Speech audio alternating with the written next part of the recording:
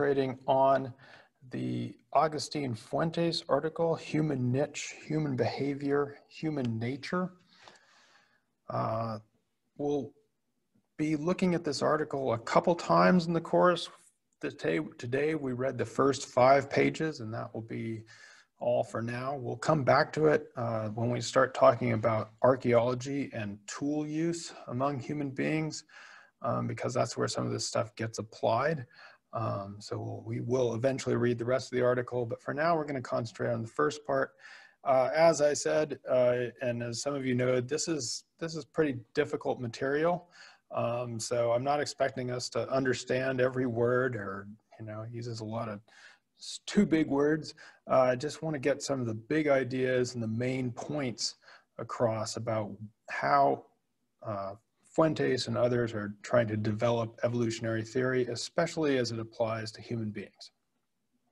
So, first I want to talk about what is called the modern evolutionary synthesis. It's the end of the Muckle and Gonzalez chapter on page 71. Charles Darwin was doing his work and was publishing. As we heard, in Darwin's time, they didn't have much of an idea of how traits were inherited or passed along. At the same time, Gregor Mendel was working in a monastery. They never met, and they never, as far as we know, they never really read each other's work. And so what happened is that after both of them had died in the 1930s, 40s, and 50s, basically people started to put together their work. And so the modern evolutionary synthesis is also called the neo-Darwinian paradigm. It's what Fuentes calls the standard evolutionary approach. So this is something that we, you know, is probably what we most learn when it comes to our standard biology classes, is the idea from Darwin of selection, and especially of natural selection, and from Mendel of the genetics and the inheritance. And putting these two ideas together resulted in what we call the modern evolutionary synthesis, or the neo-Darwinian, the new Darwinian paradigm. Now, in recent years, perhaps in the last 10 or 20 years, but maybe even more recent than that, Fuentes, with some biologists, this is stuff that is still debated in biology, is trying to supplement this approach and to sort of go beyond what we might consider the modern evolutionary synthesis. So this is kind of what you might consider more cutting edge material. There are still debates within biology and within anthropology about whether, to what extent, these new ideas should hold sway. I feel like they're extremely important, especially when it comes to human beings. But, you know, I recognize that this is part of the, you know, science is not something that is fixed for all time. It is debatable, and people will be, you know, arguing about this based on the evidence. So what does Fuentes mean by he calls this the extended evolutionary synthesis? So if we have the modern evolutionary synthesis, this is something that he wants to say is an addition or added onto or expanded beyond that. So that what he's after here is going beyond what he calls the selection-focused standard approach. So that's what we were just talking about with natural selection. That's basically what we mostly learn about when it comes to our biology classes. So this is trying to expand beyond the selection-focused standard approach to include different processes: niche construction, ecological inheritance, and multiple modes of inheritance. And so later on, we're going to talk more, when we get into the archaeology section and talk about the domestication of plants and animals, we'll talk more about ecological inheritance. For this class and for what we're going to learn in this segment for the next exam, I just want to concentrate on the niche construction aspect of it and what that might mean, or how that modifies our evolutionary approach. So the idea of niche construction is it's a little bit different from maybe sometimes what people think of as finding your own niche or your own space. The idea of niche construction is based on several different principles. First of all, we know that, as we talked about, genes are not just set for all time. They are dynamic in their environment. They get turned on and off. They get expressed differently based on how the environment changes. We also know that organisms alter or change the environment. So organisms are not just sitting there in an environment and they don't do anything and the environment is all around them. Organisms are themselves active in the environment. We can see this throughout nature. Probably some of the big examples of how beavers modify the environment with their dams and roadways and lodges, and birds make nests and rodents make their tunnels, and even algae can do different things so that the environment becomes quite different than the first time that the creature, from before the creature was in that environment. Some of these are intentional alterations. So, you know, the beaver may not be thinking much, but has sort of an idea of what's, you know, must have some, not necessarily a plan per se, but is very intentional about altering the environment. But organisms are also unintentionally altering the environment with everything we do. So when we breathe in oxygen and breathe out CO2, we are actually modifying unintentionally the environment. We are changing that environment just a little bit. And there's a lot of things that organisms do that changes the environment without they didn't maybe perhaps even want to. The key insight of niche construction is that the alterations that organisms make, intentionally or unintentionally, can result in changes for the conditions of selection for the next generation.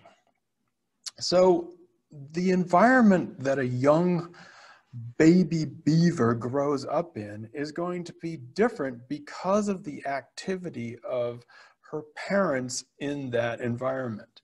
And so creatures can change the environment in such a way that then their offspring grow up in changed conditions.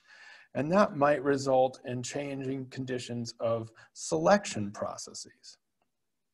Now, this is especially true when it comes to human beings. And so what Agustin Fuentes is describing in this article is what he calls the human niche.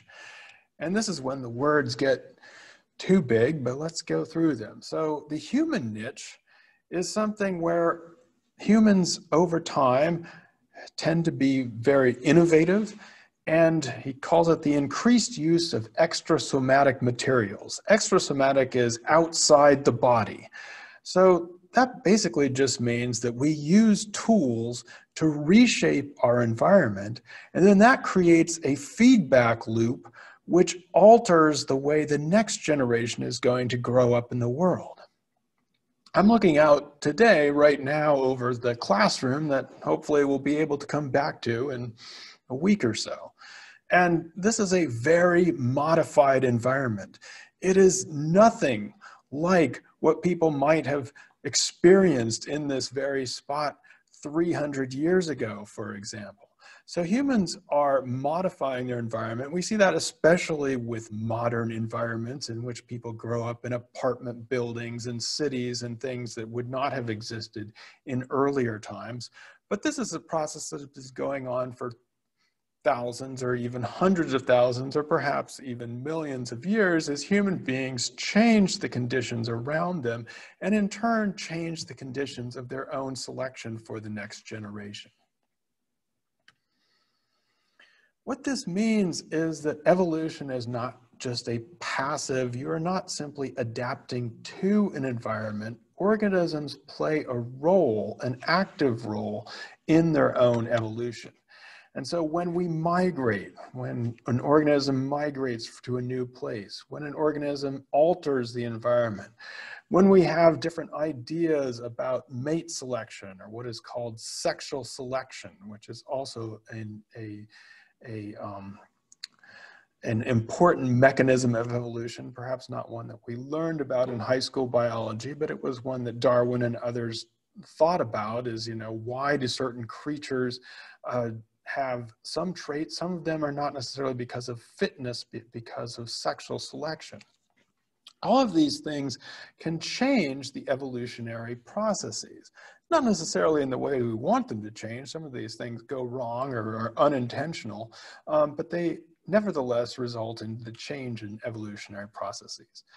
And this is what Fuentes talks about when he talks about human culture and particularly complex human life history patterns. So the reasons why humans want to marry different people, or they want to build certain kinds of houses or eat certain kinds of food, all those things that we talk about as culture or learned behavior end up also modifying the conditions of evolution into the next generation.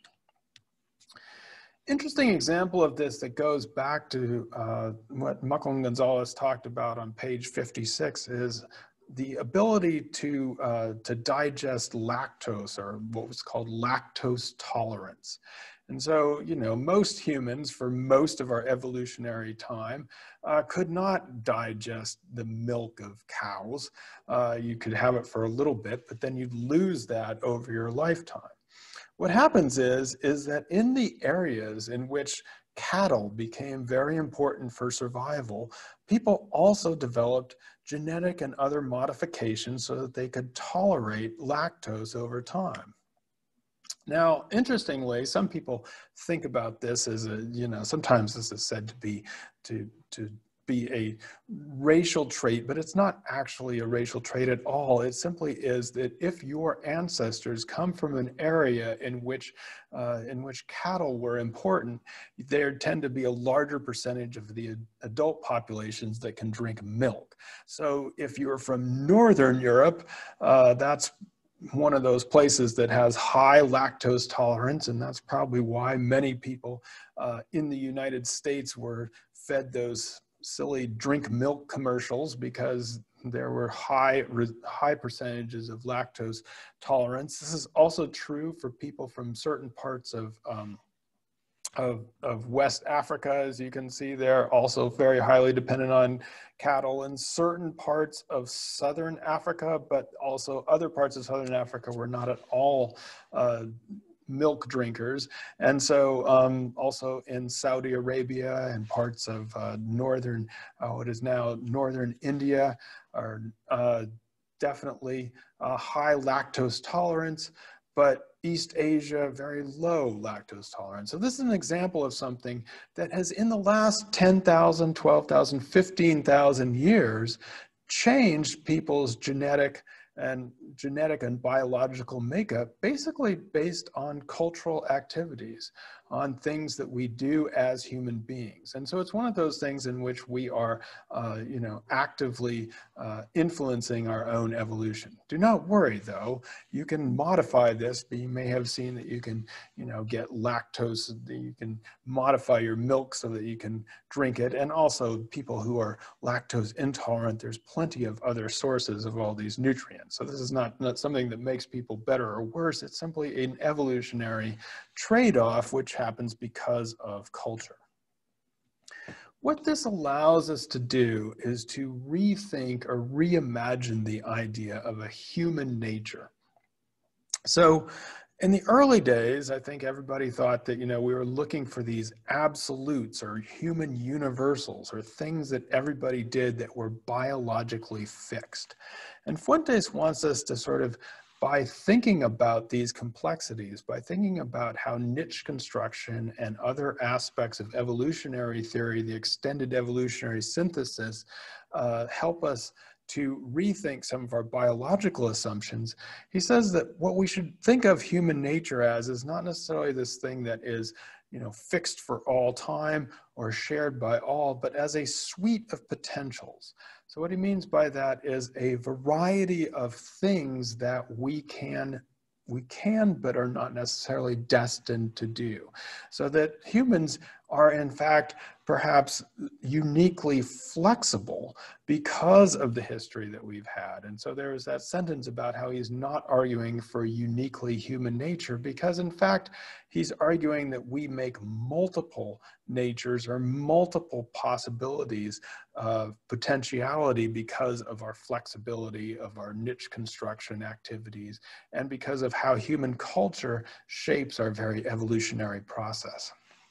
So, like I said, this is, this is sometimes very difficult reading, but I think one of the big main points that I want you to get out of this is how Fuentes doesn't think that there's some sort of, the idea that there's some sort of fixed absolute content to human nature, rather than it's a kind of a suite of potentials. So this was something that came up on the quiz.